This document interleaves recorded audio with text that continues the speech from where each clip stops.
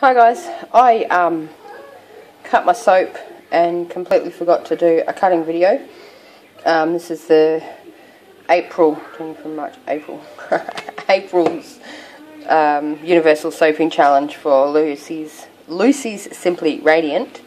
So I cut my soap and I've got, where are we? Glitter on the top here, very pretty, very sparkly, and then that's the inside. So it's red and yellow. And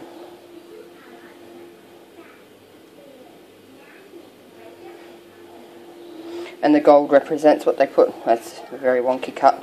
The gold represents what they put on the at the front of the envelopes. So their flag is a red flag with a yellow star in it. So I don't know, I just completely forgot to do a video.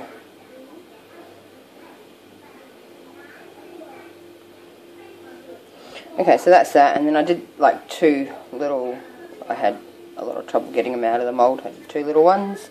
They're the end pieces there, and then I got this mould that has like these leaves and stuff in it.